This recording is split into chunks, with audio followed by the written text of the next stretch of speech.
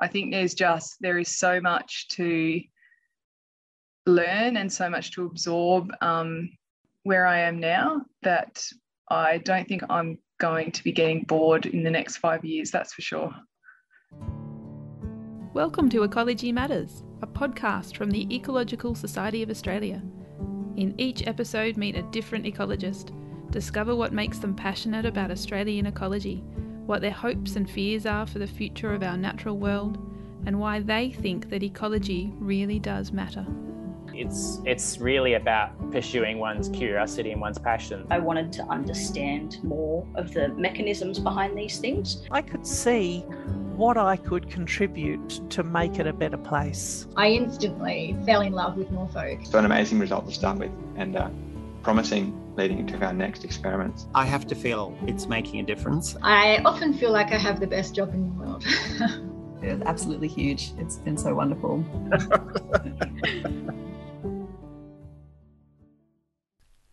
Our guest this episode is Dr. Heather Neely.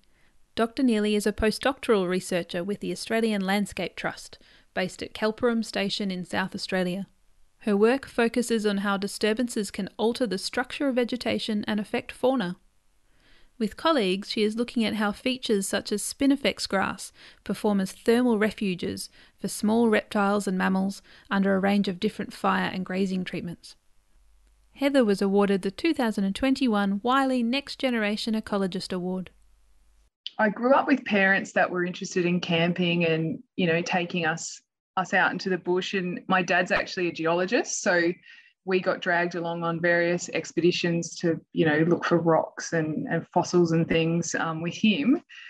I mean, I grew up in a city. I grew up in Adelaide, very close to the CBD, but there was about 3 years in my childhood. So from about 6 to 9 years old, we actually lived in the Flinders Ranges in South Australia. And I think that period of my childhood was very formative, just being immersed in that, in that landscape really gave me a love of semi-arid and arid systems.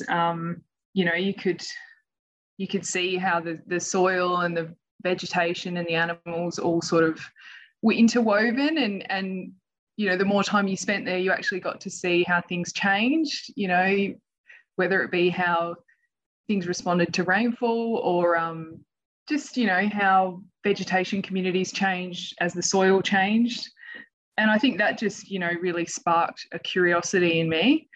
I don't think I, at the time realised I was making those observations, but yeah, it just sparked a curiosity about, how does this all work and how is this all connected? And then at some stage, probably in primary school, when I realised that science was the vehicle to actually answer some of these questions about how these systems work, yeah, that's when I was hooked. And there was no other option for me at that point. Did you have any mentors in your childhood? Like you said, your father was a geologist, but did you have any other adults around you or even people that were well known that really inspired you to go into ecology specifically? I think that influence of my father was really huge, and he taught me to notice things and observe small things and take note of everything around me. So I think he was definitely my biggest impact. Of course, I watched all the David Attenborough docos and all that kind of stuff, but I think probably truly that curiosity and that ability to make observations, I think that's from my dad.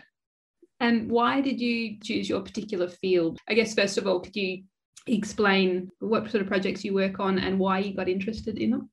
I'm a terrestrial ecologist only. I don't get my feet wet at all. And so I'm primarily interested in how disturbances shape the structure and composition of vegetation communities, and then how that influences other species, like, faunal species, for example. And so I guess the reason why I moved in that direction was, like I said, as a child, that curiosity was sparked, and it was just a very natural sort of direction for me to move in.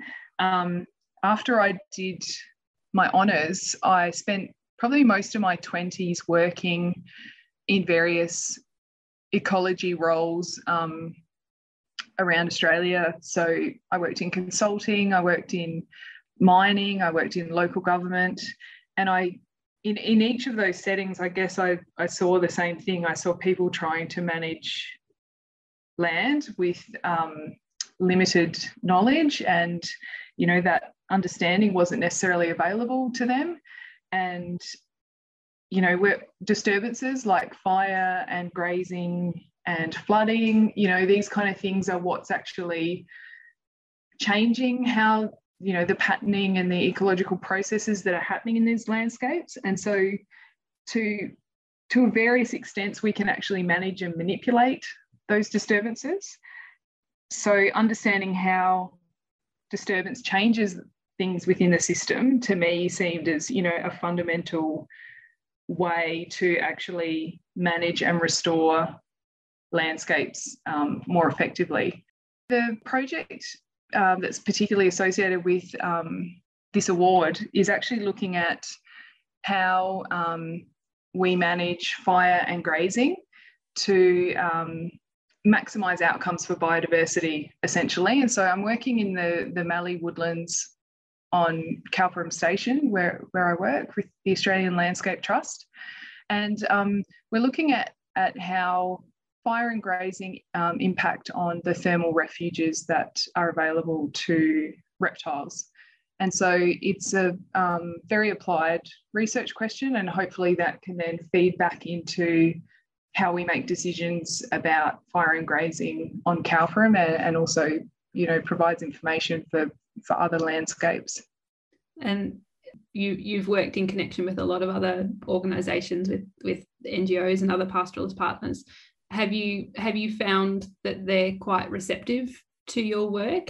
Yeah, I think partnerships have been critical with pretty much all of the work that I've done. So working with NGOs, with governments, with pastoralists, with First Nations groups, especially when you're operating over large scales and large landscapes, that kind of collaboration is really, really critical.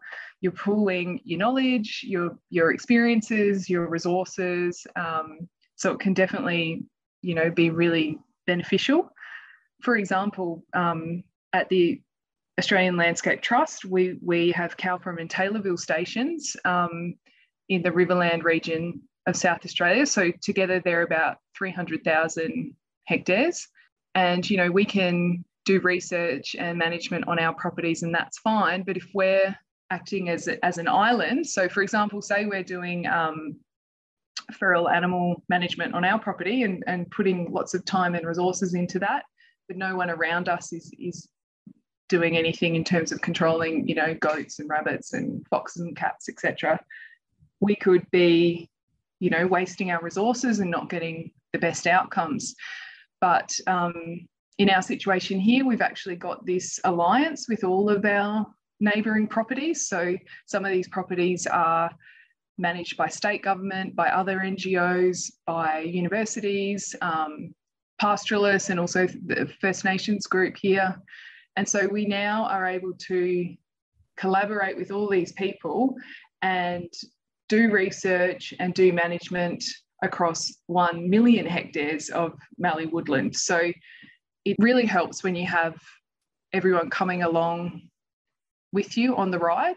And it's definitely not me trying to just push my agenda onto other people, but you get so much back from everyone sharing all their experience and all the different, angles that they're coming from and what they bring to a project. That idea that research can be done outside of universities, in other organisations, in other ways. And I think with a diversity of roles, it will attract and retain a diversity of researchers and a diversity of ecologists, which I think is what we, can only be a good thing if we have different people from different perspectives all contributing to our knowledge of ecology. That's only going to give us better outcomes. And would you consider yourself an early career ecologist? Yes, I am, definitely. I graduated in 2018, so I would call myself an early career ecologist. As an ECE, what are some of the challenges that you feel that you have faced as an ECE, and how ECEs more broadly face? I suppose I should only speak for myself, and maybe others can relate to my challenges as well. They're probably pretty standard, but just for me, the juggle of trying to raise a family, and I think as an early career researcher, you certainly feel a lot of pressure that you still have to prove yourself at this point in your career. What has particularly worked for me, I guess, is having an employer who's really flexible, and so I can manage my work and my life in a flexible way, which has really helped me. And I suppose as well, what I have really benefited from is having examples of other people. Particularly for me, it's more sort of women who have children, seeing examples of their pathways that might not be the most sort of traditional pathway in research and in ecology. And just having those examples showcased and having them out there has given me the confidence to forge my own pathway as well. Ecology Matters is a podcast by the Ecological Society of Australia, a not-for-profit organisation supporting ecologists and ecological science in Australia.